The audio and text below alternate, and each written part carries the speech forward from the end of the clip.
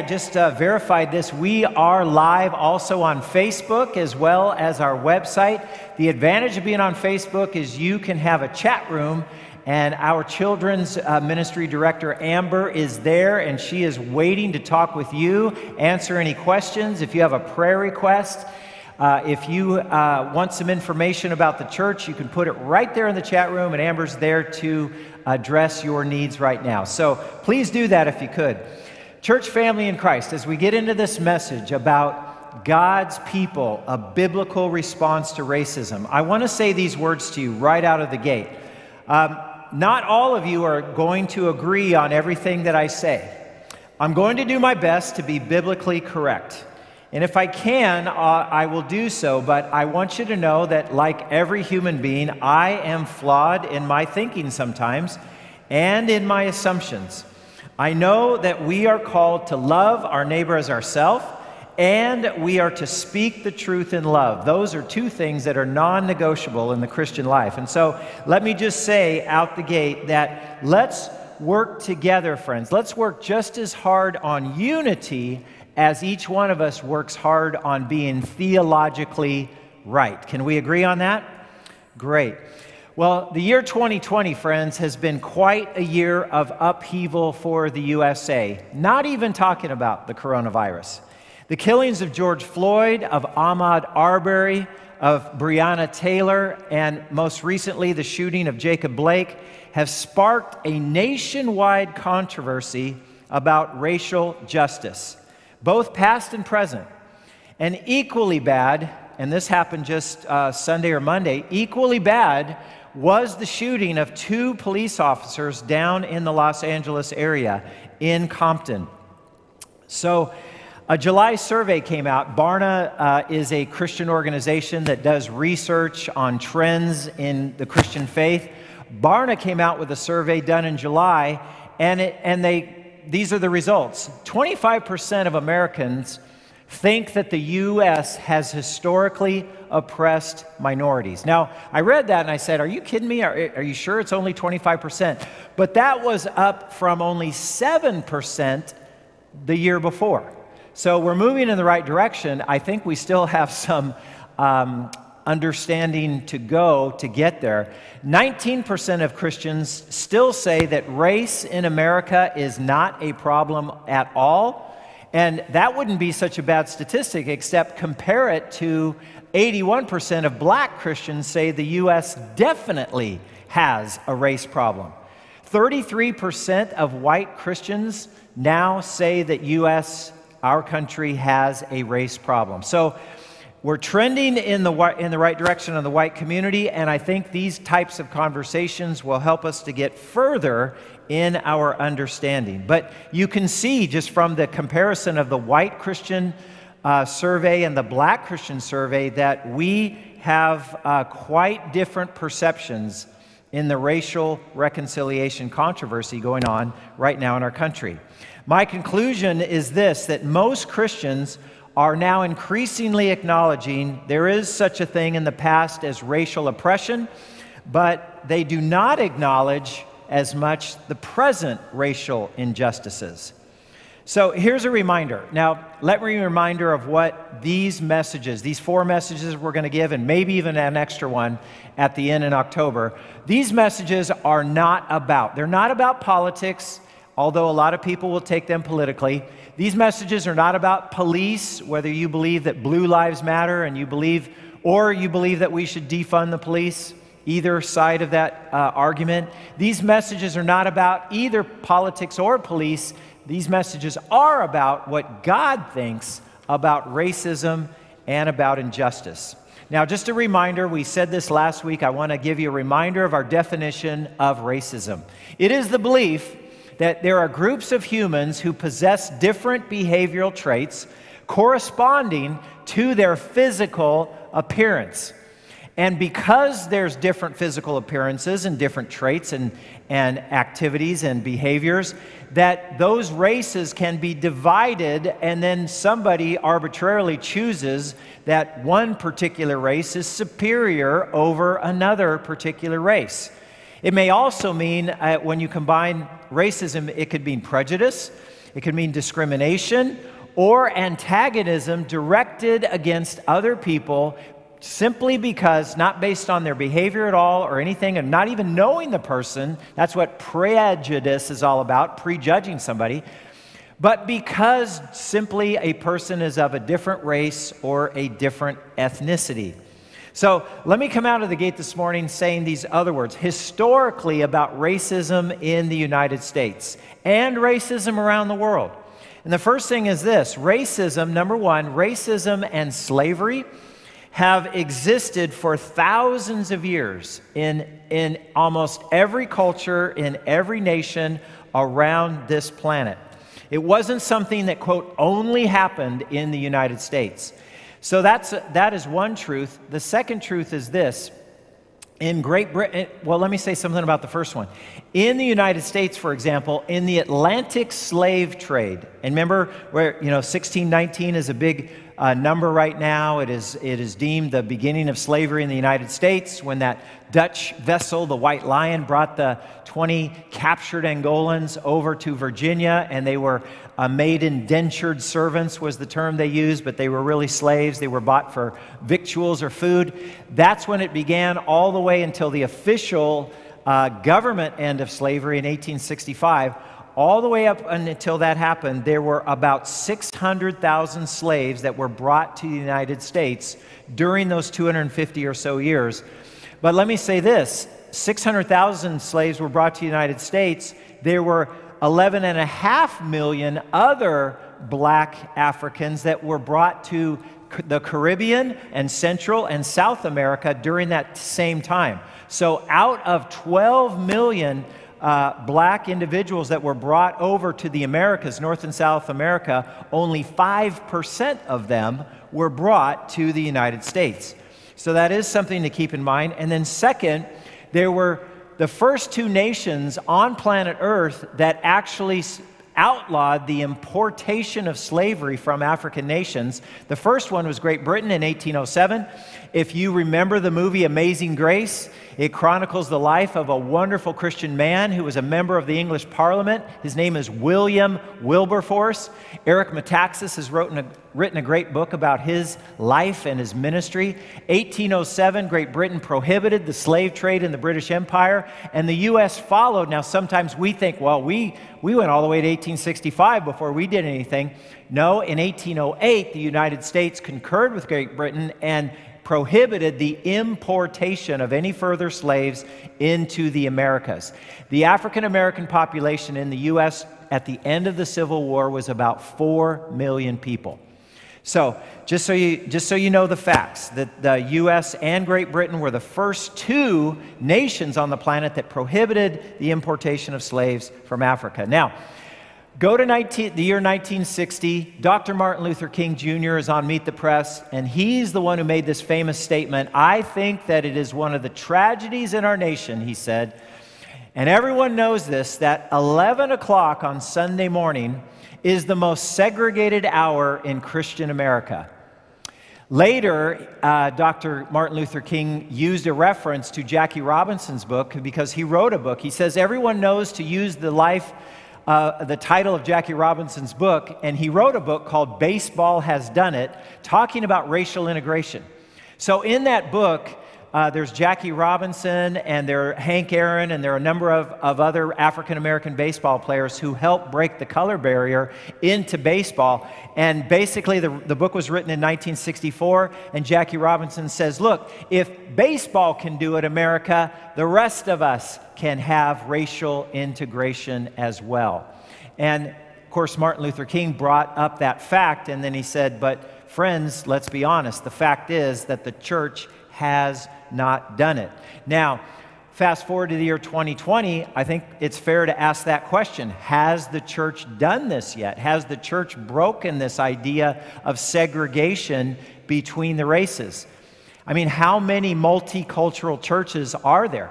How many multi-ethnic congregations are there in America today compared to other church congregations where it's at least 90% of one single race or another? That's a fair question to ask. How far have we really come? Is that still true today? It seems that a God-fearing, Christ-honoring church should have people and should be welcoming people from all races and ethnicities, at least those who speak the language of the congregation, like for example, in our church, it would be English. That would be a multicultural church. But sadly, there are not very many of those yet in America today. Now, go to Martin Luther King's I Have a Dream speech, that famous speech on the Washington Mall in August 28th, 1963. I was about 6 months old. I don't remember the speech.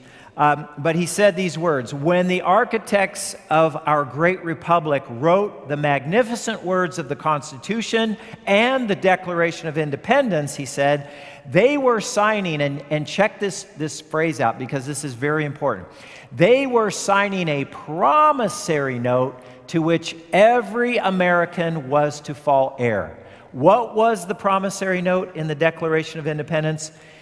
Jefferson penned these words: "We hold these truths to be self-evident, that all men, all people are created equal, and they are endowed by their Creator with certain unalienable rights. Among these are life, liberty, and the pursuit of happiness." There's the promissory note. And later, in hope, Dr. King said this: "We refuse to believe that the Bank of Justice in America is bankrupt." Now, friends, we still live in an imperfect nation. And the reason is because an imperfect nation will always be full of imperfect people. And if we're honest with each other, we are all imperfect people. None of us has become completely like Jesus in the way we act or think or talk or feel about every other person. None of us completely loves our neighbor as ourselves as we ought to yet. But here's the point, friends: we should be getting a little better with each passing generations. In past times, generation to generations, we've exceeded in that goal. And other times, it seems we've taken a step back. So you take a step forward, 1964, within a year of Martin Luther King saying those words, "I have a dream." In 1964, we have the Civil Rights Act, where it became illegal to discriminate against anyone based on race or color or religion or national origin or sex. And you think that would have solved all the problems right there? I wish it did, but I think the Civil Rights Act was a beginning of making good on, quote, the promissory note that Dr. King referenced, that all people, regardless of race, regardless of background, they are created equal. And last week we saw that racial equality was God's intention from the very beginning. Do you remember those words in Genesis chapter 1 when God created mankind? "Let us make mankind in our image, in our likeness." And he made them male and female in his image. And he said, "Be fruitful and multiply and fill the earth." And so, friends, God's intention, we are all children of God. We're all made in his image: red, yellow, brown, black, and white, a beautiful mosaic of variety, and every human being has equal value in God's sight. So let's go back to, okay, this is the way how God sees people, how God feels about every human being, equally valuable in his sight, all equality. Remember that quote that we had from Galatians last week? There is neither Jew nor Greek, there's neither slave nor free, there's neither male nor female, for you are all one in Christ Jesus.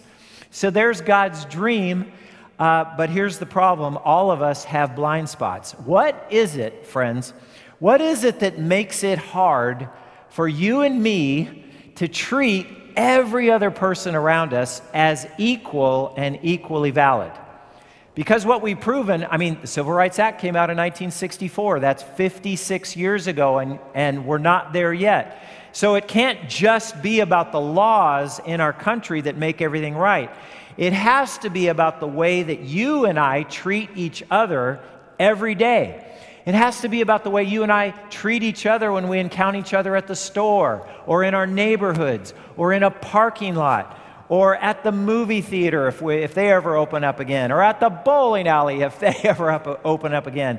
In our neighborhoods, It matters what we mutter under our breath, even when we're watching a news program and we think nobody around us can hear, or that everybody in the room around us agrees with what we're saying or what we're muttering. Because the truth is, friends, that we have what are called blind spots. Do you know what blind spots are? Every human being has blind spots in our eyes, in our own retina. They are somewhere in your retina, these blind spots. They're devoid of light receptors. And so these blind spots on our retinas, they have no visual path to the areas, the cortex of your brain that acknowledges the light and turns it into an image. These regions, these blind spots on our retina, they keep us from seeing things. Literally, friends, we do not see certain things whenever those blind spots are located. So a book came out in 2013. Guess what it was called? Blind Spots, Hidden Biases of Good People. Hidden Biases of Good People.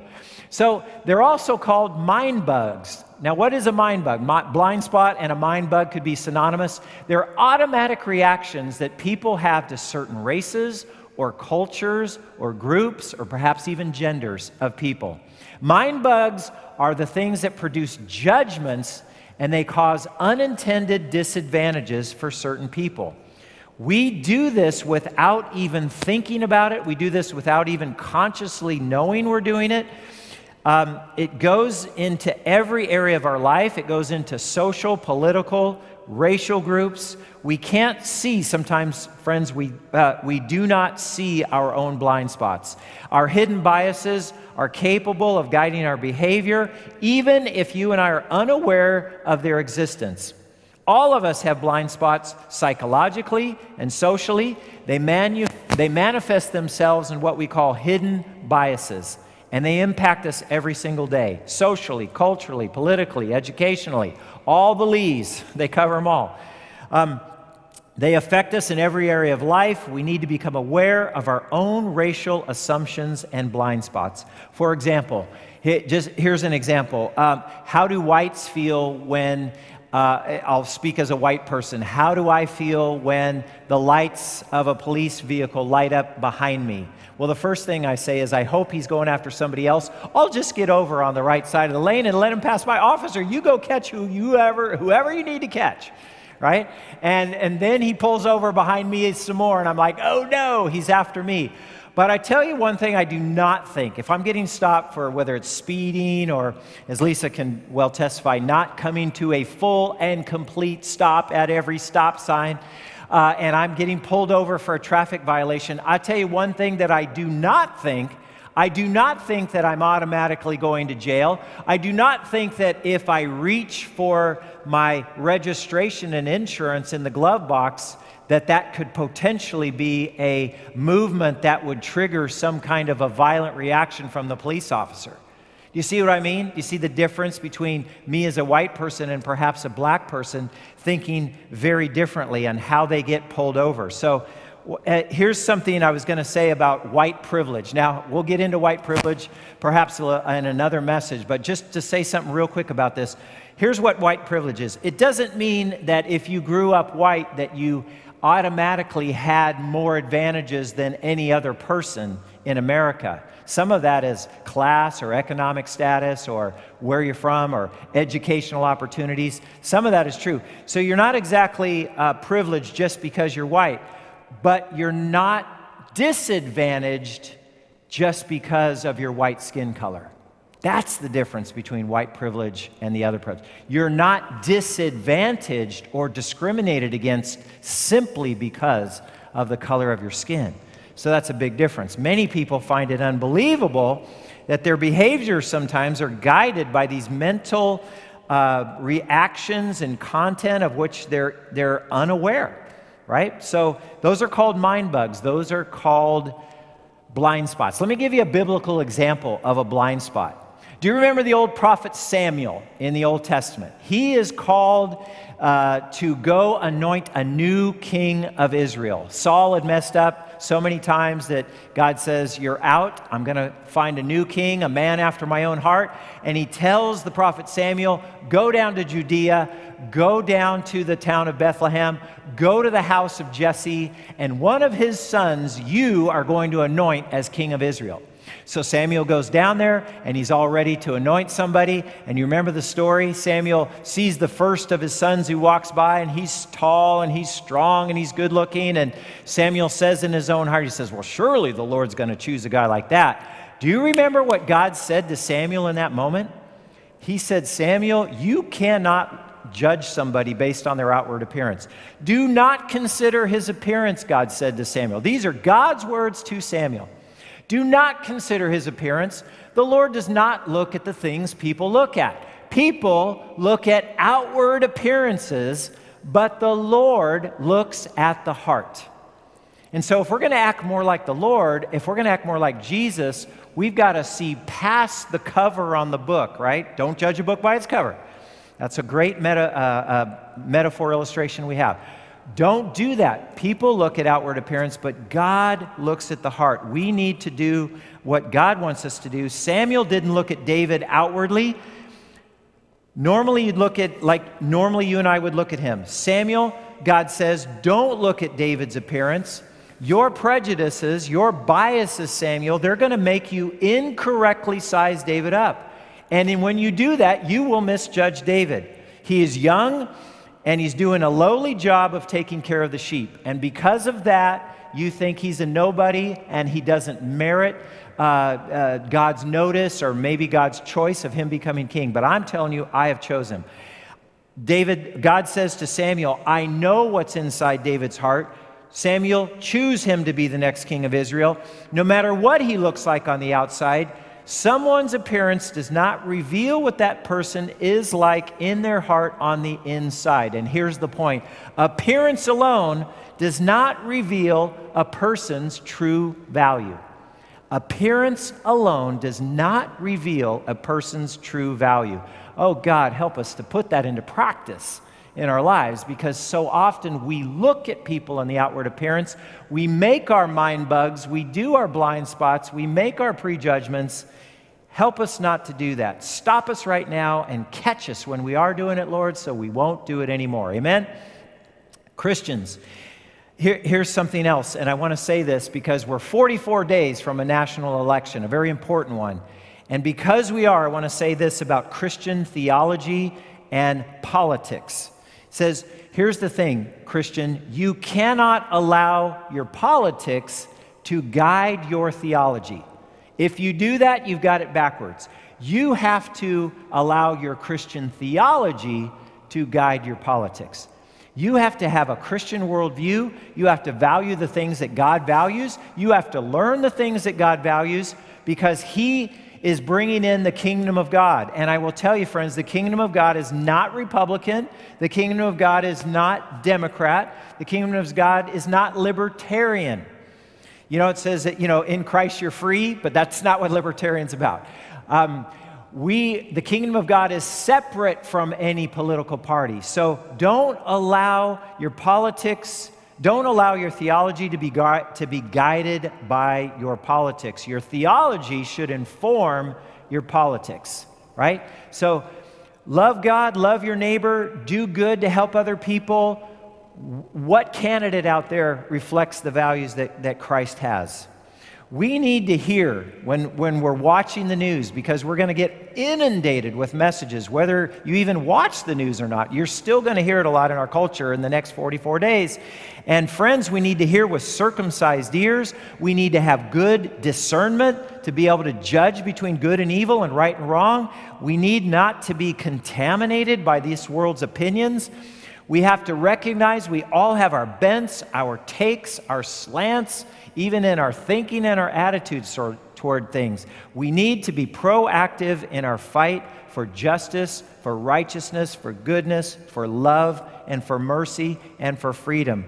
Remind yourself of this acrostic. Now, this is awesome because Pastor Jason Kane, an African-American pastor in California. He developed this acrostic. Amber was good enough to redesign it and purpose it with colors that I like even better.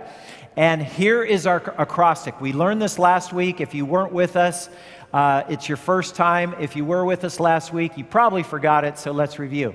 Help. Help is our acrostic in this series on God's people, God's view of racial justice and injustice. H-E-L-P. The H is humbly listen. We talked about that last week. Everyone should be quick to listen, slow to speak, slow to become angry. That's great for marriages too, by the way. There's your marriage counseling for the day. So H-E-L-P, the E, we're going to talk about that today, is educate yourself. Humbly listen, educate yourself, love your neighbor, and persist in taking action. We'll talk about the L and the P in the weeks ahead. Right now, let's talk about educate yourself, right? Proverbs 4:7 says this, getting wisdom. Getting wisdom is the wisest thing you can do. And whatever else you do, develop good judgment. How do you develop wisdom? Proverbs says it very clearly. The fear of the Lord is the beginning of wisdom. Knowledge of the Holy One is understanding. So get wisdom. Educate yourself. Know what God thinks about something. Knowing there's more than one version of somebody claiming that they have the absolute truth. If you listen to one particular news channel, I'd recommend you for just try it. Try it for a half hour. Your head might explode, but it probably won't. Try going to the other aisle. If you listen to MSNBC or CNN, try going over, did I really say that? Try going over to Fox News and listen to Fox News for a little while. If you only listen to Fox News, try crossing that divide, and it's a big one, and go over to MSNBC or CNN and watch that and say, God, please show me what is true. Please give me discernment as I listen to this and listen to what's going on. I did that this weekend in the last couple of days. It was all around Ruth Bader Ginsburg and her passing and what's going to happen with the Supreme Court nominee and all this stuff. You will hear two completely different views on both sides of the news channels. So watch the news, yes, but pray to God. Ask Him to give you wisdom and discernment. Let's talk about our verse for today. 2 Corinthians chapter 5, verses 14 through 21. What has God called us to do? Look at these words of the Apostle Paul. For Christ's love compels us. If you have the love of God in your heart, it will compel you to do something about it. You can't just keep it into yourself. Because we are convinced that one died for all, and therefore all died, and He died for all, that those who live should no longer live for themselves, but for Him who died for them and was raised again. Let's go on. Paul continues. He says, so from now on, we regard no one from a worldly point of view. Oh, if that were true in our lives today. In this world where we need racial justice, we need reconciliation, we need all Christ followers to see with the eyes of Jesus. We regard no one from a worldly point of view. Though we once regarded Christ in this way, we do so no longer. And therefore, and this is the truth of what God has done for us in Christ. Therefore, if anyone is in Christ, the new creation has come. The old is gone. The new is here. Wow, friends, that is such great news. Friends, because of Jesus, because of what He has done for us, we're not just reformed. We're not just re-educated. We're not just rehabilitated. We are recreated in Christ. We are new creation. We are born from above. And now that we live in vital union with Christ Jesus, we're not just turning over a new leaf, we're beginning a new life. Isn't that amazing news? What God has done, it doesn't stop there. See, there's the beauty of it. We are new creations in Christ Jesus, and God says, this is wonderful, celebrate it, but don't stop there, because now that you are a new creation in Christ, God says, I want you to join me in this amazing kingdom enterprise and join Him, because this world hasn't changed yet. You've changed on the inside, but the world around you hasn't yet changed on the outside. So we have work to do joining with Christ in this mission. He says, all this is from God. This is slide 23. All this is from God who reconciled us to himself through Christ. And now he's given us the ministry of reconciliation. That God was reconciling the world to himself in Christ, not counting people's sins against them. And he has committed to us. Are you a follower of Christ? If you are, you're us, right? He has committed to us the message of reconciliation. Real quick, what is reconciliation? Reconciliation means that God has brought us back into a right relationship with himself. He created man and woman in his image. He created us to live in a living, breathing love relationship with him. We messed up. We sinned. We went independent from God because he gave us free will, and we went out of a right relationship with God, but God is bringing us back into that right relationship with himself through Christ. This is really interesting. Pastor Michael Todd, he is a wonderful pastor in Tulsa. He's African-American. He pastors Transformation Church, which is one of the greatest churches in the country, reaching especially millennials and young adults. And he says this, God says he is no longer counting our skin. Oops, did I say that? He's no longer counting our skin, our sin, I should say, against us. Isn't that is just amazing, wonderful news. God has committed to us the ministry, the message of reconciliation. So what would that reconciliation look like in our world today? Well, I tell you what, God has called us to be cross-cultural, to be justice-oriented people, and we are to go out that way with justice and righteousness and make disciples. We are committed to growing in our sensitivity to other races, to other cultures, to other ethnicities, so that you and I can become better followers and disciple makers of all nations. Now, it's interesting what's on the screen here. The term righteousness of God, right? Right in the end of this verse, Paul says these words, God made Jesus, made him who knew no sin to become sin for us, so that in him, in Christ, we could become the righteousness of God. That term, righteousness of God, shares the same root in Hebrew as justice. So in our beloved community, by the way, that's what Dr. Martin Luther King described the Christian community. In our beloved community, we go out as the righteousness and justice of God into our broken world, and we bring them with our lives and with our message, the ministry of reconciliation. So we jump down to slide 26. We're therefore Christ's ambassadors, so they could know the truth. As though God were making his appeal through us, we implore you on Christ's behalf, be reconciled to God. And then in Christ, we are the justice of God. So again, friends, what is discipleship? We're to make disciples of all nations, but it's more than just sharing Jesus with somebody. Yes, it's reading the Bible. Yes, it's praying together. Yes, it is teaching and making friends. How about this? Disciple making could be making friends with and teaching and discipling somebody who is from a different race than you. Somebody who's from a different ethnicity than you. There's a book out by a pastor in Chicago, a white pastor in Chicago, and he's talking about white Christianity. And he says, in America today, in 75% of white Christian adults in America today, there are still these people where they could not count one close friend who is from another race or another ethnicity than their own white race. Okay, so if that is the case, then the white Christians in America have a little work to do in racial reconciliation, in the ministry of reconciliation to all peoples, all tribes, languages, and people. Friends, we are not to show favoritism, because favoritism is that I prefer one group over another group. I prefer one individual over another individual. I'm only going to reach out to certain people. I'm not even going to give the time of day to other people. And Jesus says that's wrong. Jesus' half-brother James says that is wrong. In slide 28 in James 2, the half-brother of Jesus, he's echoing the prophet Samuel. Remember when Samuel said, don't judge people on their outward appearance. God looks at their heart. James says to this, in verses 8 and 9, he says, if you're a follower of Jesus, he says, if you really keep the royal law found in Scripture, which is love your neighbor as yourself, you're doing right. But if you show favoritism, you sin and you're convicted by the law as lawbreakers. Now, what was James talking about? He's talking about two people come into your church.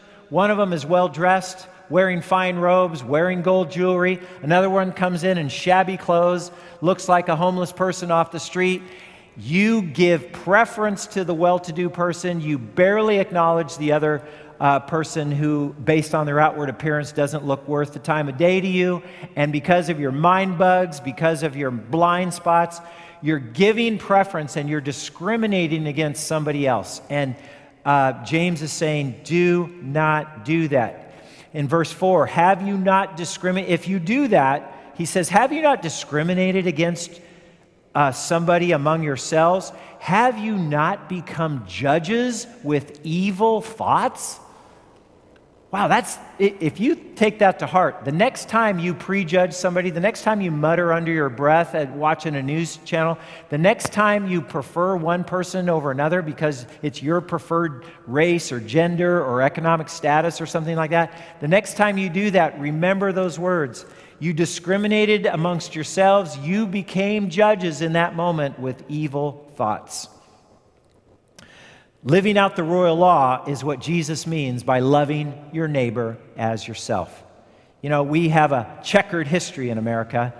When I grew up with American history, I heard nothing mostly but good about American history.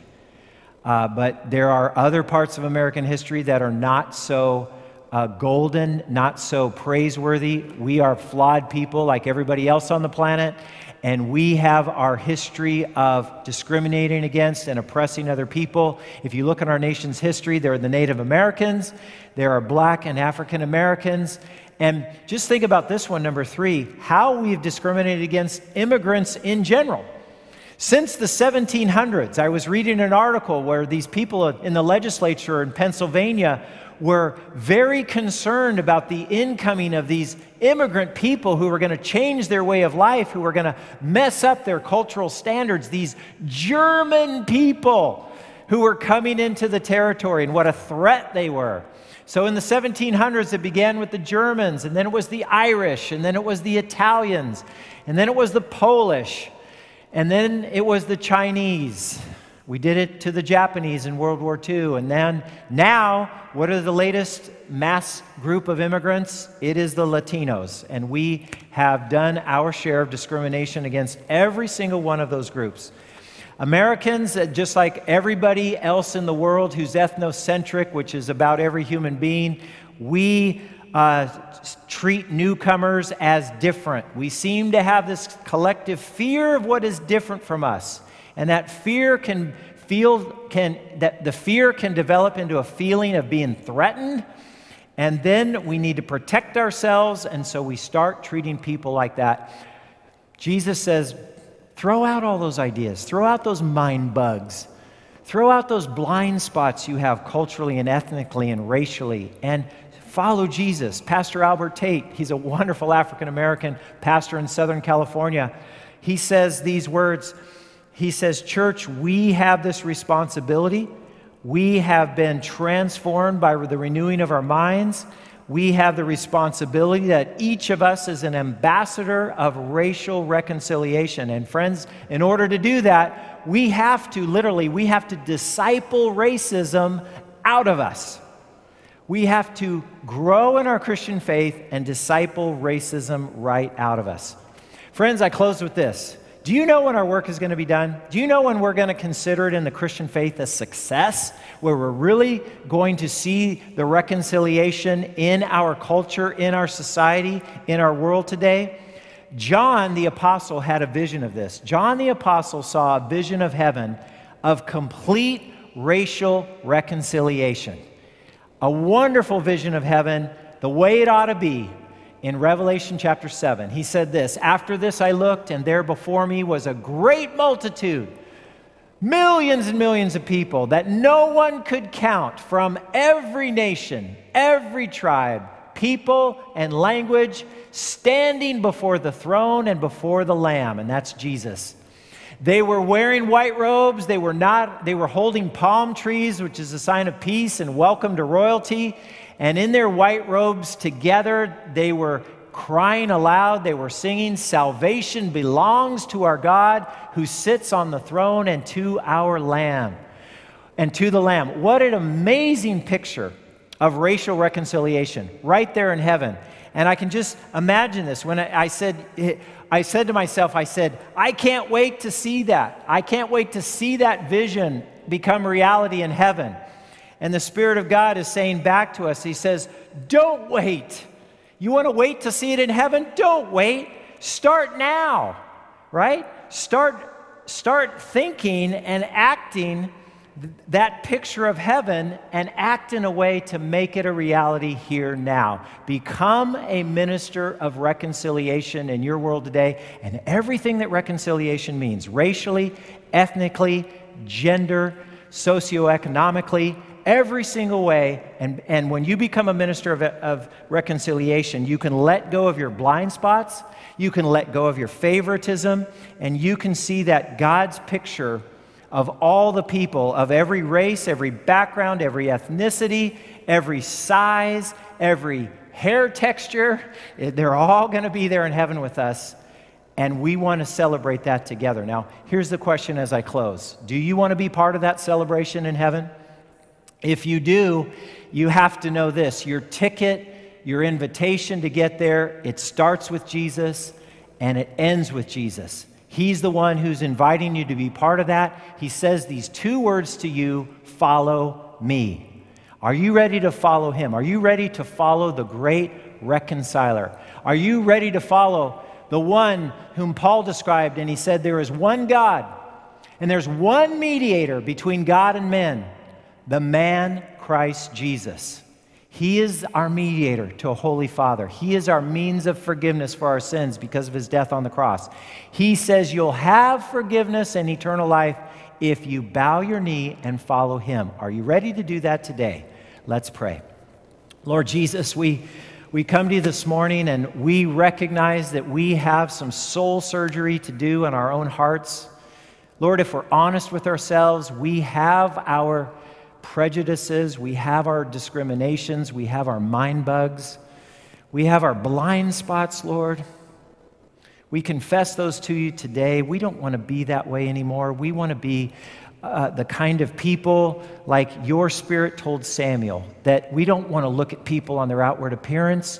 We want to be like You. We want to look at people in their heart and see them as invaluable creations of You that You made in Your image, that are worthy of love and respect and honor.